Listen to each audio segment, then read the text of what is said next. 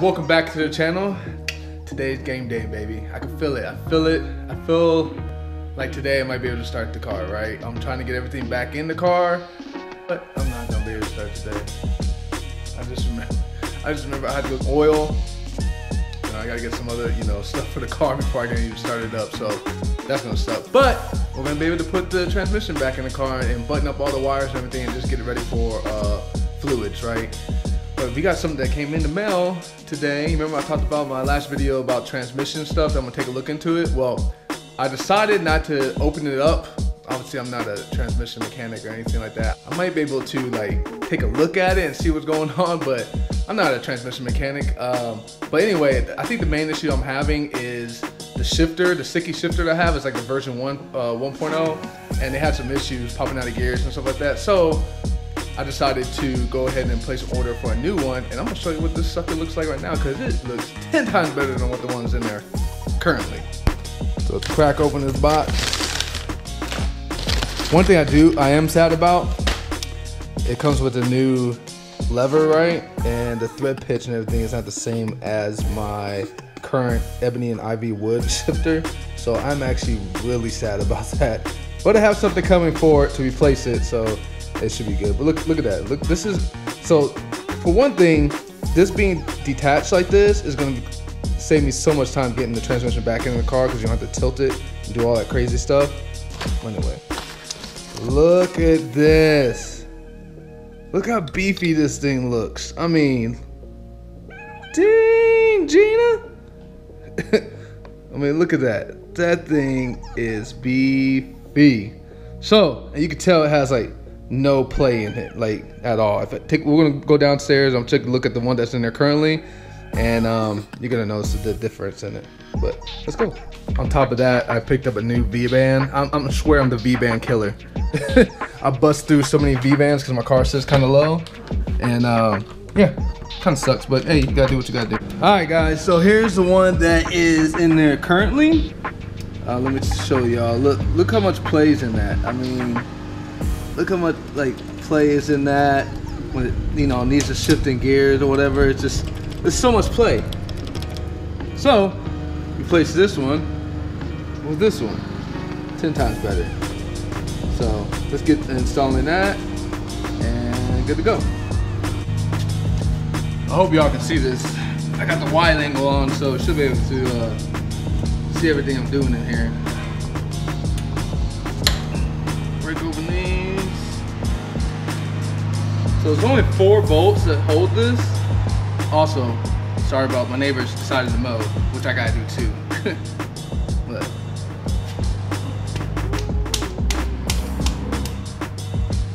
I just gotta manhandle this thing.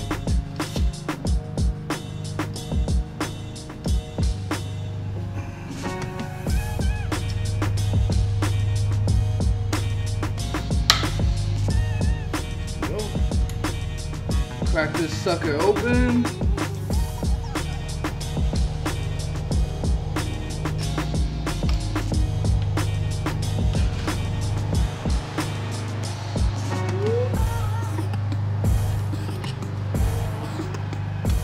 I just want to say thank y'all for watching. I mean, some people don't like sitting through all this, watching people build cars or fix cars, but hey, I like it.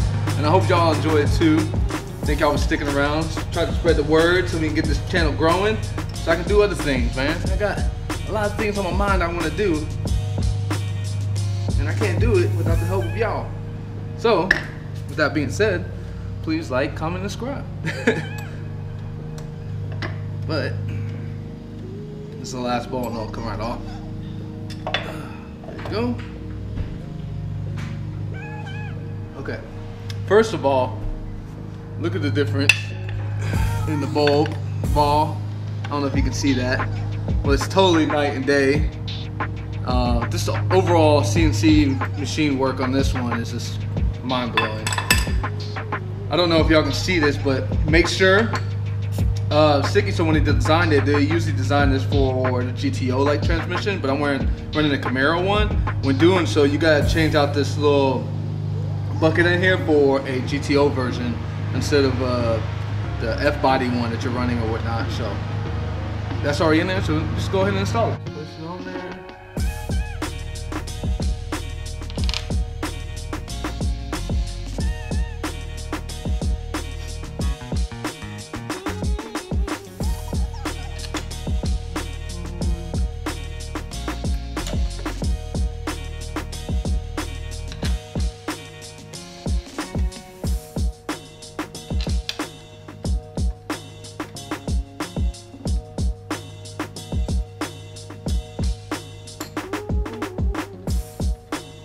Got a new shifter just like that.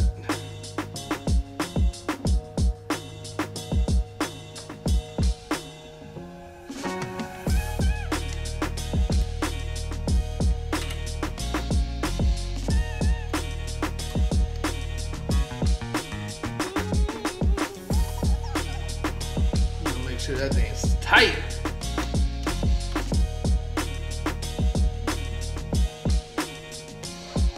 Okay, there we go.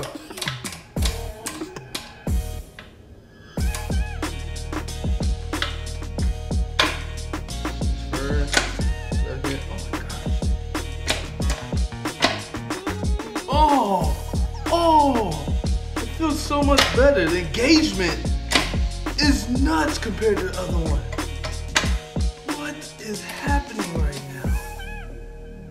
I'm sorry, guys. I got really excited because I've never felt it engaged like that before. Oh my gosh, I'm so excited to drive now. Okay. All right. That's pretty much it for the transmission video. That's why we're gonna go ahead and drop this sucker into the car and then start putting everything up. All right. The only thing I'm kind of concerned about is the height of this. So I don't know if I had to cut my transmission tunnel just a little bit more to fit this.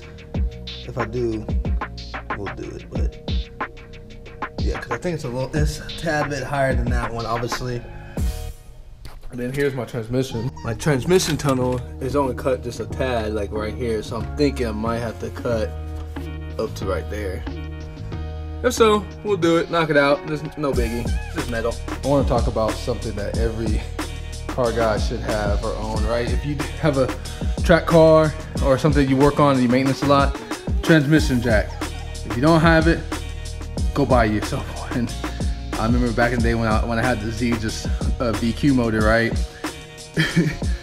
Change out the clutch and flywheel and stuff like that. I had to use 2 jacks, a skateboard. It was a mess, right? And then ever since then, after that, I was like, bump all this, I'm going to go get me a transmission jack, and it always saves my life, right? You can get one of these, you can wrap a chain around it and hold it in place, and you don't need yourself, right? One person, and then, but yeah, get yourself a transmission jack if you don't have one. Okay guys, we're almost there. Transmission is almost matted, but like I thought I would have to do, trim some of this transmission tunnel. Right there, spot where I got trim. It's just because the shifter's hitting there a little bit, as you can see.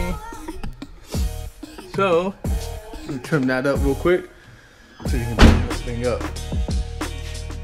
Almost there. Look how close. Look how close.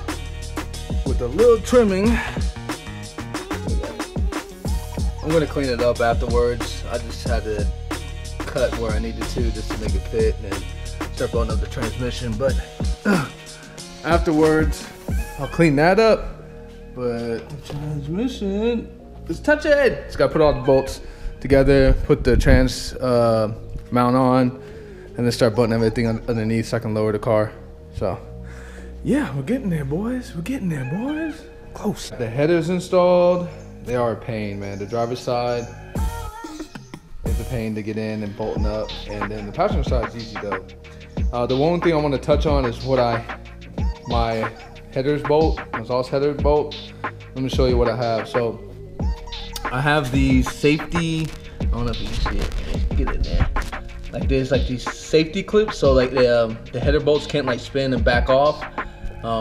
It's not necessary, but it's just one of those things that I got a while ago when I first began to build, just, you know, precaution. But they're a pain to take off. They're pretty easy to put on, but like taking off those little C clamps that hold that little stopper on is just a pain. So That's what it looks like right there.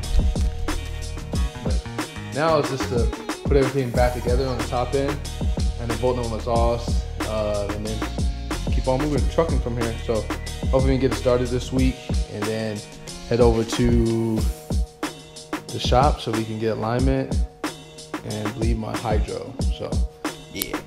All right guys, we're getting closer and closer. I can feel it. It's this close to starting up. Hoping I can start it today because I really want to take it to the shop tomorrow. But look out here.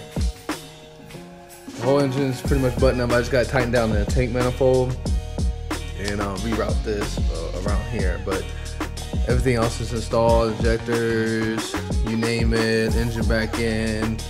I gotta lift the car up and do my exhaust and put fluids in the transmission, and then I can start putting fluids in the engine, and then we can start it up. And we can cross fingers that everything works. And then maybe take a round block, see if everything's good to go for tomorrow, and then I can take it to the shop. But yeah, we're so close. Oh, but look at this. The bike's done. I'm gonna have a video of this coming shortly, so take a look at that. Damn. But anyway, engine in, everything's buttoned up. We back, baby. We back. We back.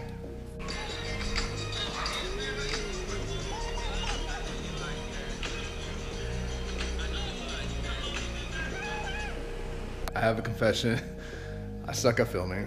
You know when you get immersed into a project, you just can't step away and stop when to film and stuff, so I apologize for that. Please forgive me. Everything is buttoned up. Everything is good, exhaust, everything. I'm about to do fluids now. So before we do the first startup, I'm gonna bring y'all along with me. So I'm gonna go ahead and top it off with some oil. What do I use? I just use your standard Mobile 1 for right now. There's no need to purchase anything. It's just your standard LS, right? So I got Mobile 1 5x30, 5x130. So we're gonna fill this up with that. I do run an oil cooler and a 7-quart pan and stuff like that. So I'm about probably like 10 quarts or so of oil. So we're gonna fill that in there. Gonna put some power steering cooler in there and then bleed my clutch and then we'll start it up. Okay? So come on, let's do this.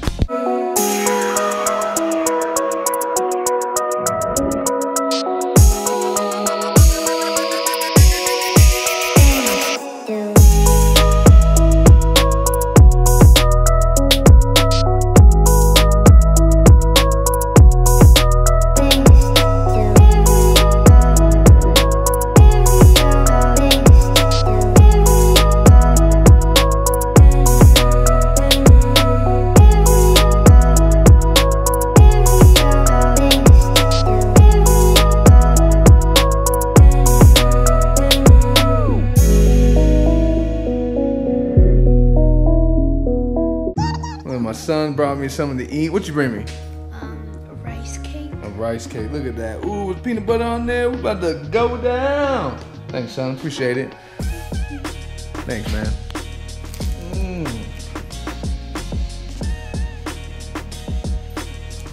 Couldn't go wrong with these, man.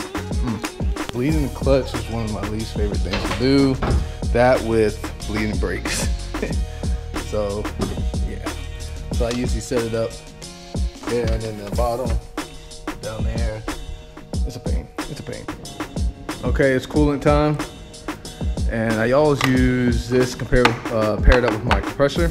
This makes the job a lot easier. It compresses the system, and then you release it, and then it sucks all the fluids throughout the whole system. And then I can go and start it, and then bleed it normally with like a normal one of these on top. But it just makes the process go a little faster. And we can go into the next step. And then you can check, and it helps with any leaks and stuff like that. It points them out, you know. I think we are ready to start this thing up. I'm gonna go ahead, I already bumped the engine a couple times to build some oil pressure, so I'm gonna test out the injectors to make sure they're not leaking anything and see if they holds pressure and all that jive. So let's go ahead and kick this thing on.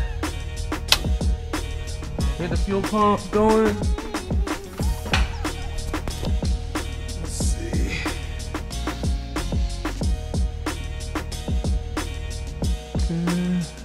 No leaks there.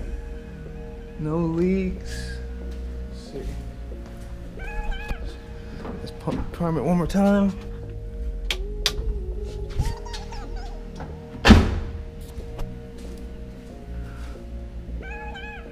And there. All right, let's start.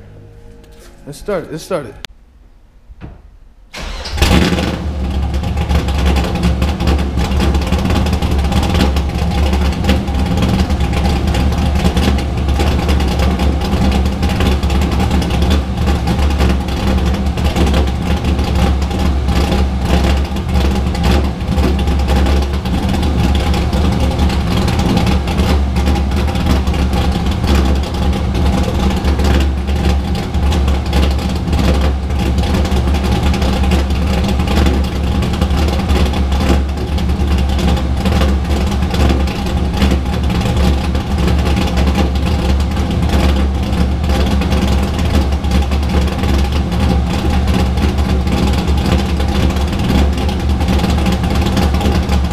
Alright, we got everything ready. I'm about to go for a little test drive to the gas station. But before I do, you know that I can't use my ebony and ivy wood shift nod. So the boy's at, I think I'm gonna probably butcher his name, so somebody can say it for me. Goichi? I think that's how you say it. So let's open this thing up and see what's in here. Bam. What could this be? All right, got some stickers. You know, we always like these slaps. Gonna put down our car somewhere. Got that raw. Ooh. Almost looks just like my ebony ivory one, but this one, where is my ebony ivory one? I don't even know. Oh, let me pull it out for you, huh? Bam. So here's the one that I was rocking, right? It has a different thread pitch and everything. That's why I can't use it. Then the new. Ooh, let's thread this bee on. Watch it be the wrong thread. No, we good. I'm not that stupid. There you go. Ooh, ooh, ooh, fire! All right, let's go. 1 hour later. We had a little issue, guys. Just a tiny one. You know, the car fought me just a little bit, man. I was about to smack the shit out of it, but anyway. All right, we were having a little problem. So the car started up and everything like that. First startup, as you saw in the video, right? Good on that. But this sounded off to me. It was just like, it didn't sound right, like typical how my car sounds. So then I backed it out at a spot, and then I was trying to go down the street, and it was giving me some hesitation in the beginning. And I was like, oh, great. What's going on? For me, I brought it back in, checked everything looked good. Then I was like, you know what? Let me bring out the scanner and let me scan the engine and start it up and see what's running and what are my parameters and what everything is set at, right?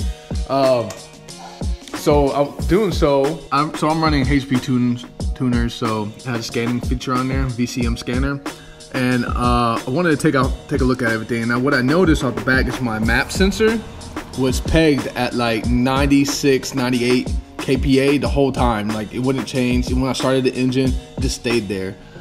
So that leads me to believe that it was broken, right? When I took out the map sensor and I took it out and I smelt it, it was pretty much drenched in fuel all on the sensor. So the sensor itself took a crap and it wasn't reading properly or anything like that. So I went out and purchased one. Luckily, you know, since it's a GM part, you can get them in pretty quick. Replace it, started the engine, and boy, does it run good now. It started, like usually when you start your engine, your map sensor should be about like high 40s, low 50s kPa, and that's where it was at. And it sounded 10 times better. I'm happy to say, we bad boys.